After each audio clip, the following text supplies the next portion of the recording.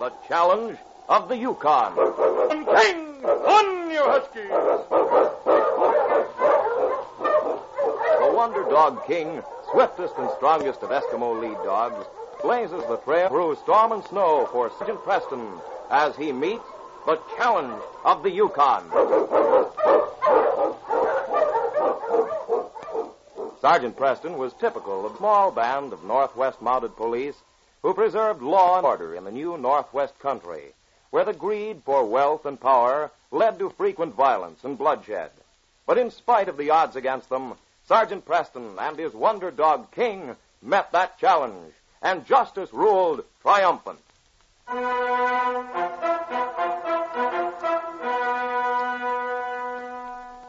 Young Jimmy Perry and his friend Squint Andrews strode through the new fallen snow that covered the ground near the town of Selkirk. Jim's red Irish Terrier, Rusty, raced along with them, leaping through the white drifts like a red porpoise. As the small boys neared some tall ridges covered with ice, Squint stopped. What do you say we play we're climbing the Alps again today? I told Mom and Pop about it, and they said we better not try it anymore. We might slip and break a leg or fall down a crevice. What crevice? There ain't any crevices around here. Well, there could be. I bet you went and made up one of your tall stories again.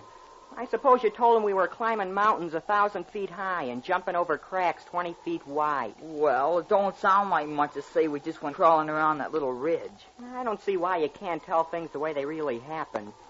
You can't tell about catching a rabbit without sounding as if it was a grizzly. Mom says it has something to do with imagination. Well, I wish you'd use it in the right place. Well, I suppose we won't be able to play Alps anymore. Hey, look! Rusty's scared of a rabbit. Come on, I bet he catches it. Get him, Rusty! We can't run in this deep snow. We can follow their tracks, though. Hurry. He's running toward the ridge. It's too hot to run in this snow. I'm going to walk. Yeah, it does make you puff. Look, Squint. Rusty went through this open place in the ridge. Well, what are we waiting for? Let's follow him. Or maybe a lynx. There will be by the time he gets through telling people about it, even if all we have it. Come on. The rabbit got through that little crack in the cliff. Rusty can't follow him. Come here, Rusty. You can't get him, fella. He's gone. Hey, Jimmy, look. Over here at the side of the slope. There's a cave. Yeah. Gee, what do you suppose is in it? Now, stop thinking up things. I want to look in it, and I don't want the wits scared out of me, so I'll be afraid to do it. It's kind of low. Squint, wait a minute. We better let Rusty test it first. He can smell if there's anything in there. Here, Rusty.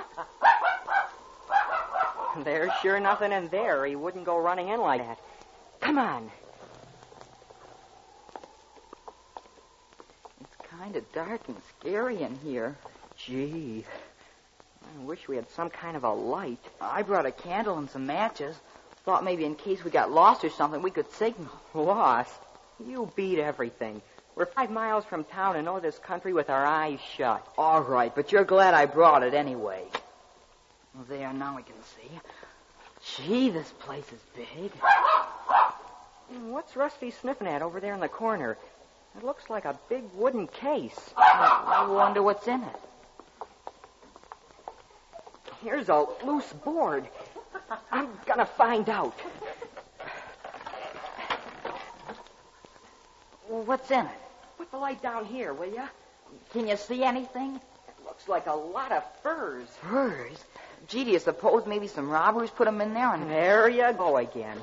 This is probably just a place where some trapper is storing his furs till the ice breaks up in the river and he can get them on a boat. Pull one out and let's look at it.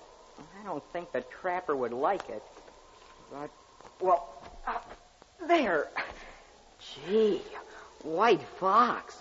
That's valuable. Yeah. You better put it back and fix the board the way it was.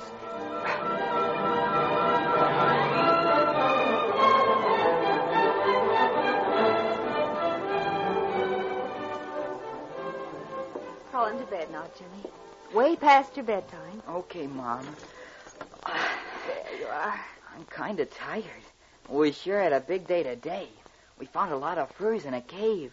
Must have been $1 million worth. Jimmy, I wish you'd overwork that imagination of yours. I know it's natural for you, dear, and you don't mean to exaggerate so much. But if you don't stop it, people aren't going to believe the things you tell them, even if they're true. Well, anyway, Squint and I want to take our sleeping bags and spend the night in the cave. It's a big one that doesn't look big at all from the outside. It's late, dear. We'll talk about it in the morning. Good night, dear. Good night, Mom.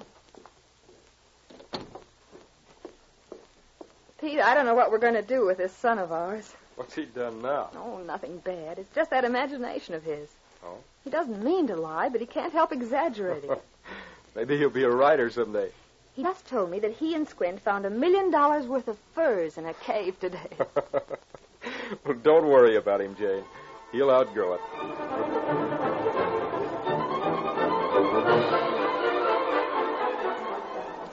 Sergeant Preston of the Northwest Mounted Police, with his big husky lead dog King, entered the trading post at Selkirk the following afternoon.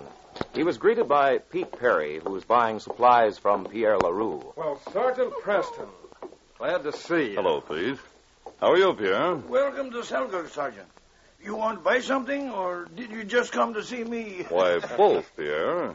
I need some supplies and also some information. You on the trail of someone, Preston? Yes, but keep it under your hats. Furs stolen from a trading post near Dawson. And we think the thieves are in this territory. Nobody's strange as trade furs here. Maybe they won't try to trade them at any regular trading post. We think they're hiding them somewhere, waiting for the river to thaw. When the ice breaks, they can take them out by boat. Do you know what the men look like, Sergeant? No, that's the trouble. I've no description of them. Of course, many strangers come here every day. I haven't a thing to go on. It's a question of finding a lot of furs somewhere in a large quantity, and it's just about hopeless. I wonder if... Oh, no, it couldn't be. You wonder what, Pete? My son said something to my wife last night about finding $1 million worth of furs in a cave. Oh? He likes to tell stories. I mean, he builds everything up so that we pay no attention to him. I don't think it's true. I wonder. Where is your son, Pete? He's at home, I think. Oh, really, Sergeant? I'd hate to have you go off on a wild goose Pete, chase. I can't afford to skip any clue. I've so little to go on now. Come on, let's go talk to Jimmy.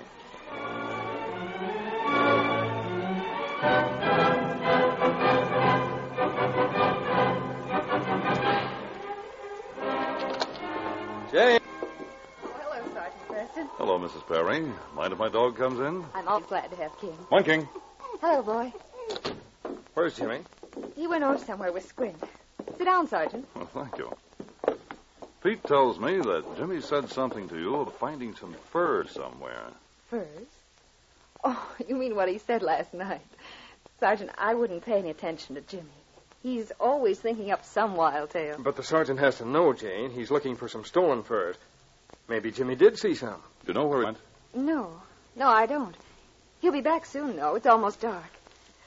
I'll tell you, why don't you stay for supper, Sergeant, and talk to him then? Well, Mrs. Perry, knowing your good cooking, I can't think of a better idea.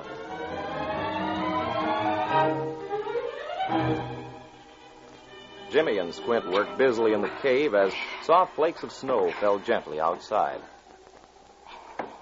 I don't think we should have taken the cover off this big case, Jim.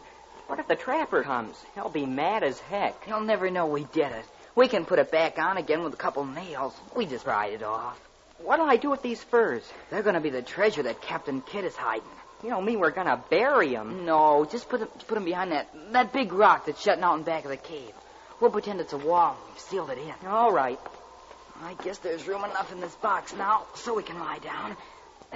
Oh, don't take any more out. It'll take us a long time to get them all back in again. You better get out of the box now. It's getting kind of late. It's not late. It's snowing. That's why it looks dark. There's room in here for you, Squint, if you'll scrunch up a little. No, Rusty, you can't get in here. You'll tear the furs. Hey, he's not barking to get in there. He heard something. Hey, Jim, there's a dog team and 2 men coming. I'll bet it's the trapper. Gee, what'll we do?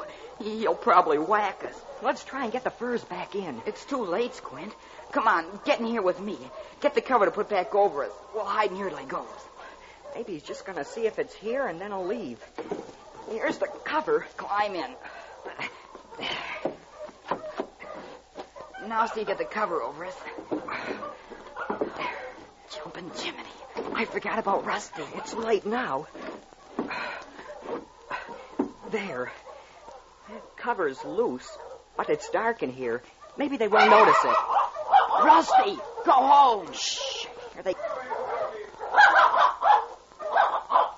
Duke, look. There's a dog in our cave. Where do you suppose he came from? Shut up, you. Get out of here. He kicked Rusty. Oh, shh. You think somebody's in here? We'll soon find out. Light this candle. It's dark in here. Don't see nobody. Guess that pooch just chased something in here. Get home, you. Wait till I get this rock. Go on now. Get home, I say. It's too bad he's so little. We could hitch him to the sled. Well, come on. Let's take this crate of furs and get out of here. I'm not sticking around a minute longer with that Mountie in town. I'd hate to have to shoot him. I'll take sight of it. Say, Duke, this top is loose. Yeah, we must have done that when we rolled it in here. Here. I got some nails in my pocket. Take that rock and pound them in. Then we'll get out of here.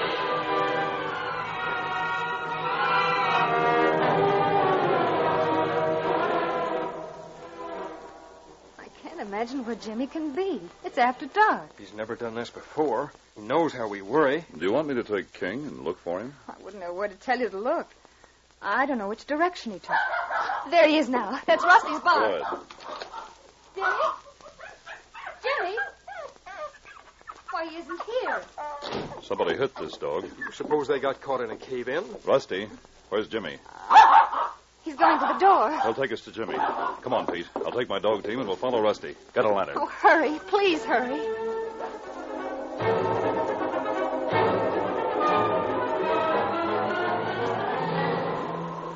There's nobody in the cave, Preston. They must have been here. Rusty wouldn't have led us to it. Bring the lantern here a minute, Pete. Find something? Yes. Someone's been here with a dog team. They must have left the cave when it stopped snowing. Sergeant, do you think someone took the kid? We're following this trail, Pete. Rusty had better ride on the sled. It's going for a little dog in this deep snow.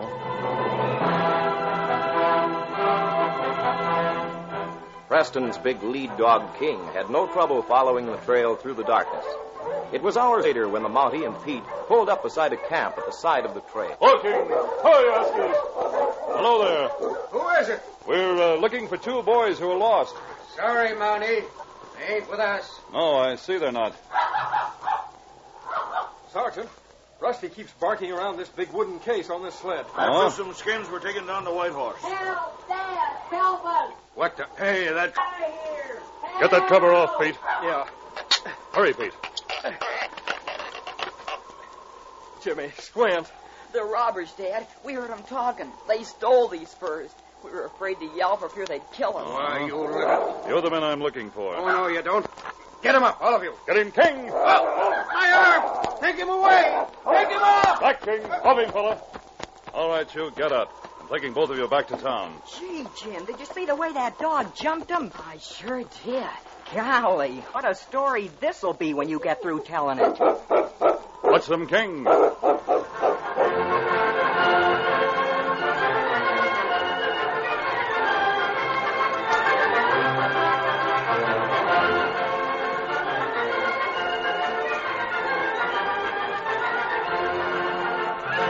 These copyrighted dramas originate in the studios of WXYZ Detroit, and all characters, names, places, and incidents used are fictitious. They are sent to you each week at this same time. This is Larry McCann speaking. This is the Michigan Radio Network.